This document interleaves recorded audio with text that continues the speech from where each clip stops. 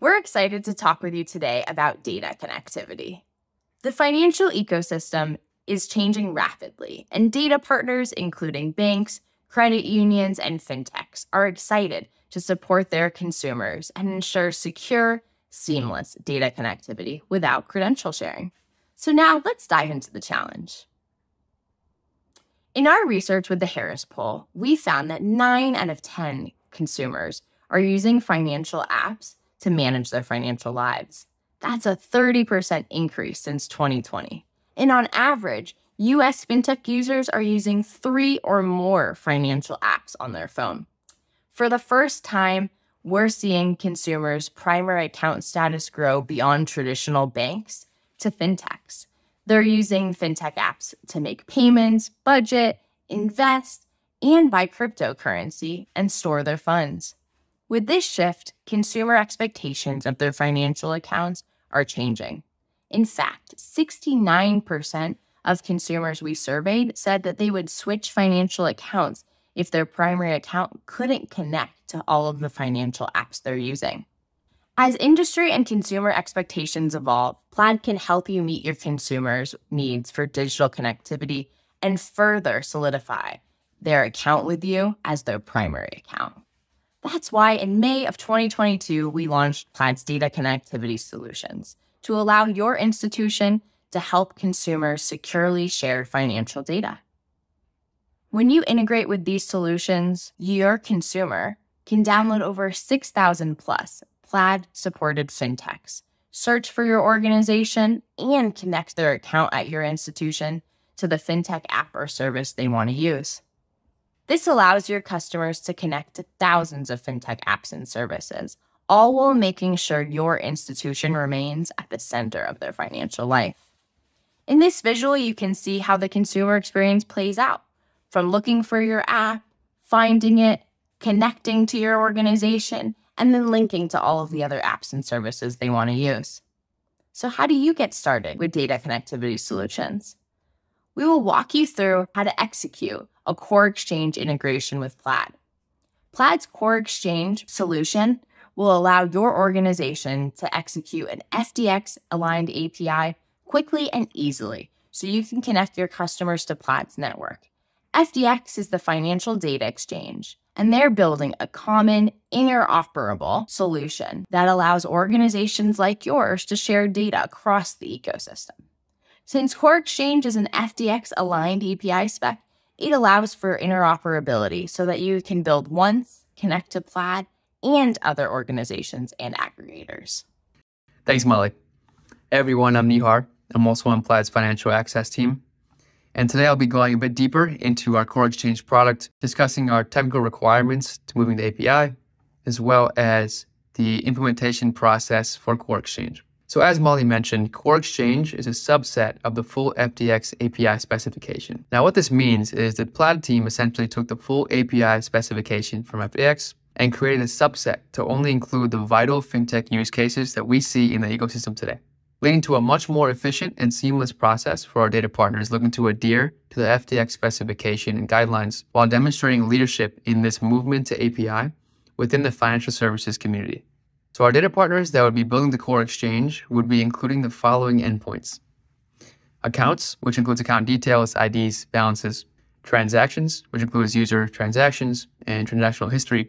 And this essentially powers the majority of budgeting fintech use cases, or PFM, personal financial management use cases we see in the ecosystem today. We also include payment networks, which includes account and routing, and is permission for peer-to-peer payments and ACH support as well. We also include contact information, which has your typical identity data, basic name, email address, and phone number. We also include investment support for brokerage use cases, organizations that have stock accounts and holdings, where you can also stand up an investments endpoint with Core Exchange.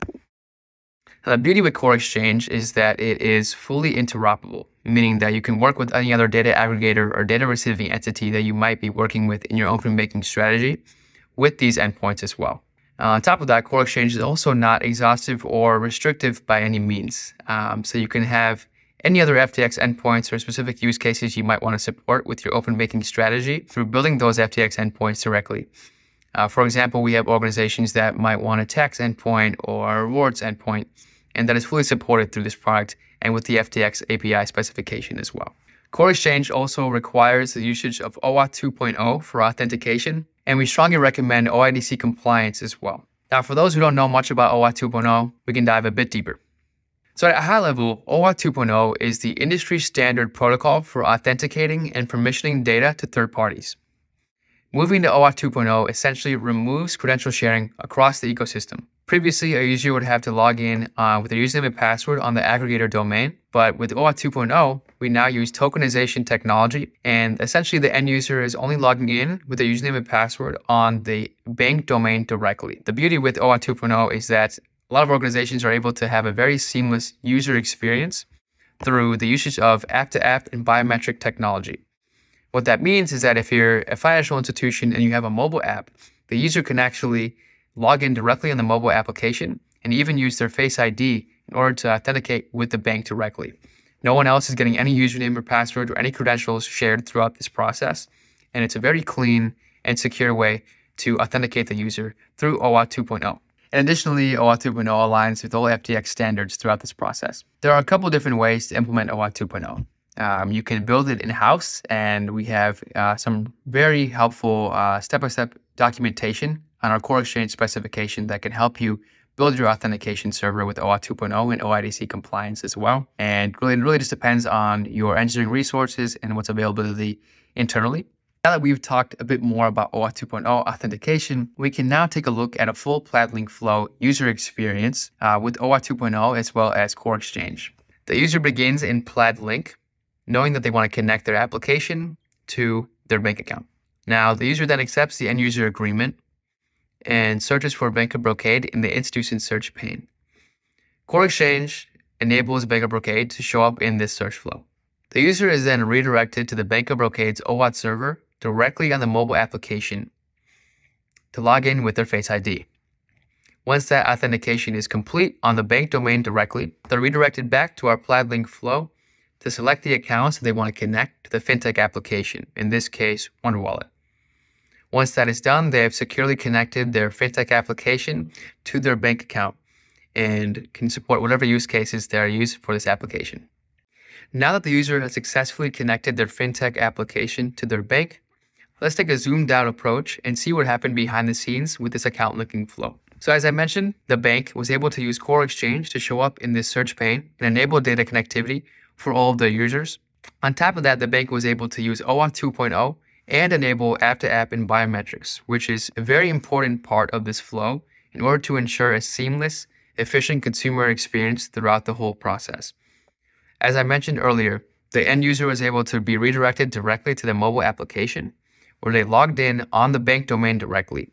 No credentials were shared throughout this process, and they're able to have a Face ID biometrics login directly with the mobile application. This is vital to a secure, seamless consumer end-to-end experience. And we've seen much higher conversion and much higher of a handoff rate for our data partners who use this approach in the linking flow. So we highly recommend taking a deeper look at OAuth 2.0, app-to-app, and biometric functionality as you think about how you want to build your OAuth server.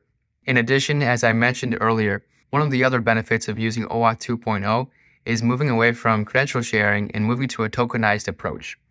Now in this flow, when the user authenticates themselves on the bank domain as seen in the middle with the Face ID, a bank in this case is sending a unscoped token to Plaid with all the user's accounts, which the user will then use to select the accounts on the following account selection plane as seen in this link flow. Once that is done, Plaid actually sends a separate access token to the application downstream, WonderWallet in this case, that is scoped specifically to the accounts user permissioned and the data types required for the Plaid products in that fintech application itself.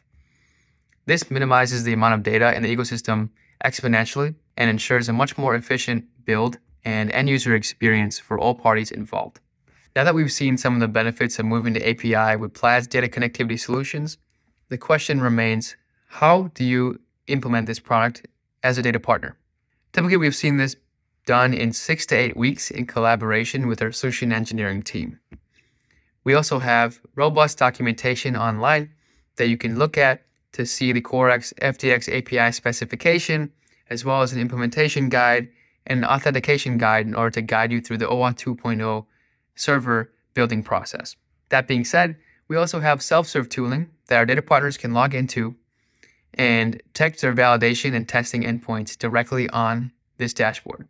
We also have dedicated solution engineering support channels in order to communicate directly with your teams, and we are more than happy to help you throughout this process and guide you through each step if needed. Please reach out to dataconnectivity@plaid.com in order to learn more about these products or if you're interested in integrating with Core Exchange.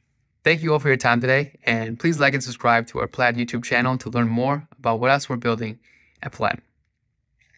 Thank you.